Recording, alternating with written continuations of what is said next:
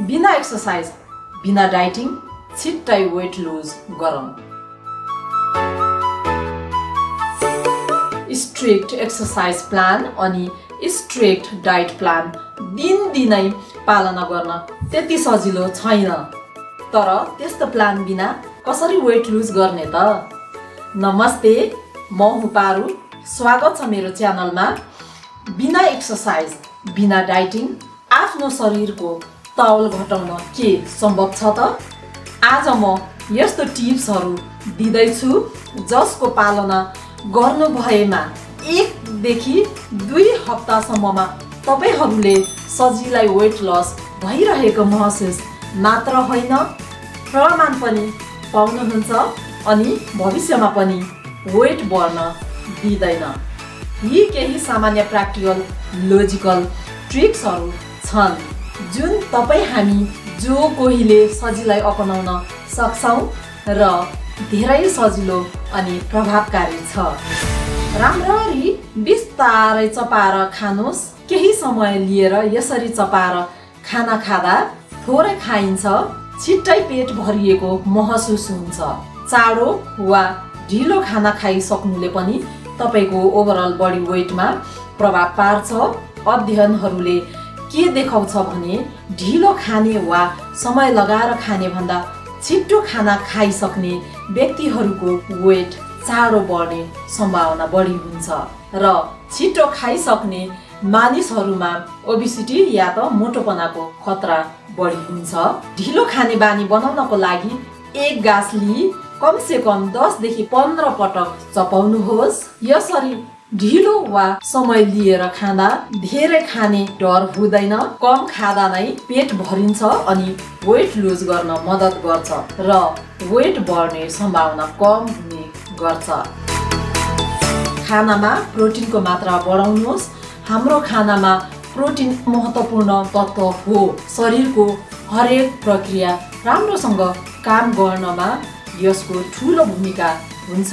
खानामा प्रोटिनको मात्रा बढाउँदा छिट्टै पेट भरिन्छ र यसले चाँडै भोक लाग्न दिँदैन। खाना वा खाजामा ड्राइड फ्रुट्स, दही, उसिनेको अन्डा, भुटेको चना वा भटमास आदि सामेल गरी सजिलै प्रोटिनको मात्रा बढाउन सक्नुहुन्छ। यसो गर्दा धेरै खान पर्ने आवश्यकता रहँदैन, खाइरहन पर्ने चाहना पनि भइरहँदैन र यसले वेट लसमा ठुलो भूमिका खेल्छ, त्यो पनि बिना एक्सरसाइज अनि बिना डाइटिङ। खानामा फाइबरको मात्रा बढाउनुहोस्। फलफुल, सागसब्जी, दाल, ओटमिल, ब्राउन राइस अनि आटामा फाइबर प्रशस्त पाइन्छ। फाइबर युक्त खानेकुराहरूलाई पचाउन शरीरलाई अरूभन्दा धेरै समय लाग्ने गर्छ, धेरै समयसम्म पेट भरिएको महसुस गराउँछ अनि कब्जियतको समस्या हुन दिँदैन। हाम्रो दैनिक खानेकुरामा फाइबर रेसायुक्त खानेकुरा नभई हुँदैन र तपाई पनि फाइबर युक्त खानेकुरामा जोड दिनुहोस् जसको कारण वेट लुज गर्नमा मद्दत पुग्नुका साथै वेट गेन हुन दिँदैन, त्यो पनि बिना कुनै एक्सरसाइज र बिना डाइटिङ। प्रशस्त पानी पिउनुहोस्। प्रशस्त पानी पिउँदा थोरै मात्र खाना खान मद्दत गर्छ अनि वेट लुज गर्न सहयोग गर्छ।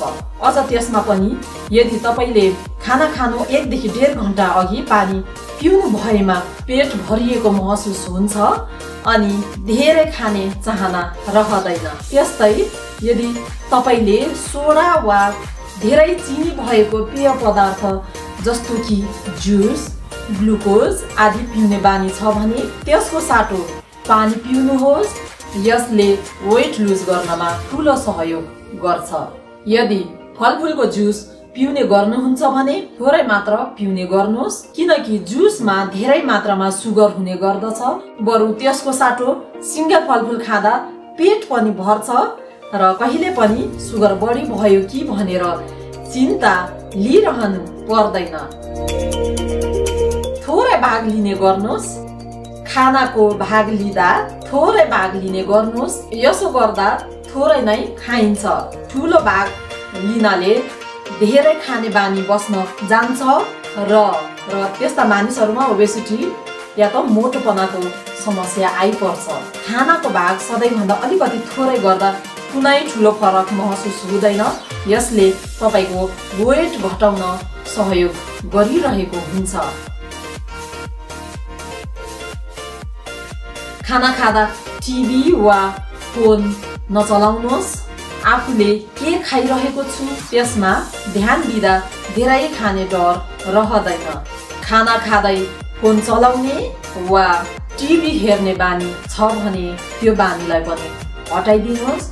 फोन चलाउँदै खाना खाँदै टिभी हेर्दै यसो गर्नुभयो भने तपाईको ध्यान अरूतिरै मोडिन्छ अनि धेरै खाएको पत्तै हुँदैन। टिभी हेर्दै फोन वा कम्प्युटरमा गेम खेल्दै खाना खाने बानी छ भने त्यसलाई रोक्नुहोस्। त्यो बानीको कारण तपाईले धेरै खाने गरेको कुरो थाहै हुँदैन।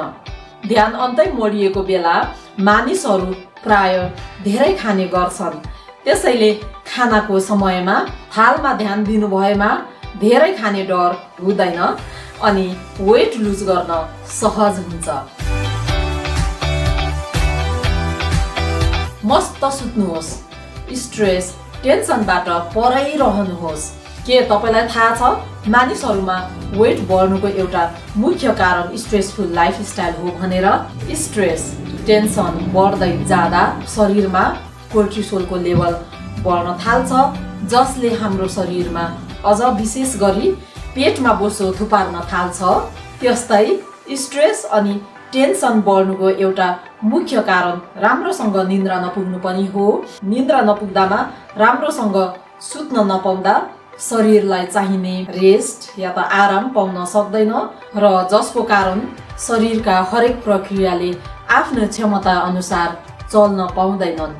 राम्रोसँग सुत्न नपाउँदा भोक नियन्त्रण गर्ने हर्मोन्सहरू लेप्टिन र ग्रेलिन असन्तुलित हुन्छन् र भोक लागिरहेको वा खाइरहनु जस्तो लाग्ने गर्दछ जसको कारण हामी धेरै खान्छौँ वा अस्वास्थ्यकर चिज पनि खान सक्छौँ। अनियमित सुताइ अनि स्ट्रेस टेन्सनले हाम्रो शरीरको महत्त्वपूर्ण हर्मोनहरू असन्तुलित बनाउँछ अनि वेट गेन गराउँछ। त्यसैले मस्तसँग सुत्नुहोस् अनि सकेसम्म आफ्नो दैनिक जीवनमा स्ट्रेस टेन्सनबाट परै रहन खोज्नुहोस्।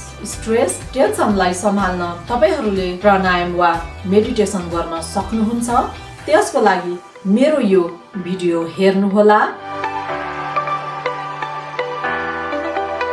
अर्को छ जङ्क फुड खाँदै नखानुहोस्। प्याकेटमा भएको प्रोसेस्ड फुड्स, बोटल्ड सोडा आदि सजिलै बजारमा पाइन्छ। प्याकेट खोल्यो खायो, बोतल खोल्यो पियो अनि जति खायो त्यति तल बढ्दै जान्छ। चिप्स, सोडा, पिज्जा, बर्गर इत्यादि खानेकुराहरूमा धेरै मात्रामा नुन वा चिनी वा घिउ तेल हुने गर्दछ। यस्ता जिब्रोमा झुन्डिने जङ्क फुडहरू खाँदै नखानुहोस्। यस्ता तथाकथित खानेकुराहरू दिनहुँ खाएमा तपाईको वेट अस्वस्थ ढङ्गले बढ्ने पक्का छ। त्यसको साटो घरमा आफैले मेहनत गरेर केही स्वस्थकर खानेकुराहरू बनाई परिवारसँग बसेर खाँदा अस्वस्थ भइने डर कम हुनुका साथै वेट लुज गर्नमा पनि मद्दत पुग्छ। अनहेल्दी वा जङ्क फुड घरमा खाइन्छ भने त्यसलाई सधैँ एउटा रातो प्लेटमा लिँदा आफूलाई के महसुस गर्नुहोस् भने म जङ्क फुड खाँदैछु, यो स्वास्थ्यकर छैन। यसरी दिमागलाई ट्रेन गराउनु भएमा त्यस्ता खानेकुरा कम खाइन्छ वा खाँदै खाइन्न। यसरी हामीले अनहेल्दी वा जङ्क फुडलाई परै राखी आफ्नो वेट लुजको उद्देश्यलाई सफल बनाउन सक्छौँ। Morning drinks. बिहान उठ्दा साथ के पिउनुहुन्छ? उठ्ने बित्तिकै यस्तो पानी पिउनुहोस् जसले तपाईको पाचन प्रणालीलाई मजबुत बनाओस्, फ्याट मेटाबोलिजमलाई तीव्र पारोस्। यसले तपाईको वेट लुज गर्नमा सहयोग गरोस्। यहाँ केही मर्निङ ड्रिङ्क्सहरूको बारेमा कुरा गरौँ। मन तातो पानी सबैभन्दा सजिलो। बिहान उठ्ने बित्तिकै मन तातो पानी पिउनु भएमा दिशा खलास गरी कब्जियतको समस्याबाट छुटकारा पाउन मद्दत गर्छ। यो भिडियोमा अझ विस्तृत रूपमा कुरा गरेकी छु। जीरा पानी, 1 गिलास पानीमा 1 चम्चा जीरा रातभर भिजाउनुहोस् अनि बिहान उठ्ने बित्तिकै त्यो जीरा पानी पिउनुहोस्, जसले हाम्रो मेटाबोलिजम मजबुत गराउँछ, जुन हाम्रो वेट कन्ट्रोल गर्नका लागि धेरै नै महत्त्वपूर्ण छ। त्यस्तै यसले हाम्रो भोक कम गरी शरीरको बोसो पगाल्ने प्रक्रिया तीव्र पार्छ। अदुवाको चिया उम्लेको पानीमा अदुवा हाली 10 देखि 15 मिनेट उम्लिन दिनुहोस् अनि त्यसलाई आगोबाट झिकेर आधा जति कागती निचोर्नुहोस्। यदि मन लाग्छ भने 1 चम्चा मह पनि मिलाउन सक्नुहुन्छ। यो अदुवाको चियाले हाम्रो शरीरको बोसो काट्न वा पगाल्न धेरै सजिलो गराउँछ।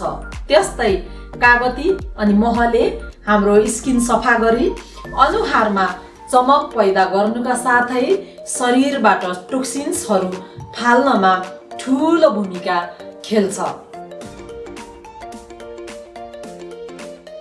यतिका छलफल गर्दा तपाईले पक्कै महसुस गर्नुभयो होला कि हाम्रो दैनिक जीवनमा सामान्य फेरबदल ल्याउँदा मात्र पनि वेट लुज गर्न सकिन्छ। यी कुराहरू हामी सबैलाई जानकारी भइरहेकै कुराहरू हुन्। यसमा न एक्सरसाइज प्लान नै छ न त डाइट प्लान नै छ। यी सबै कुराहरूलाई एकैचोटि गर्न खोज्नु भन्दा पनि 2-3 वटा कुराहरूलाई प्रयोग गर्दै अरूलाई पनि समावेश गर्नु भएमा हाम्रो वेट लसको उद्देश्य छिट्टै नै पूरा हुनेछ। मैले त यी कुराहरू पालना गर्ने गरेको छु।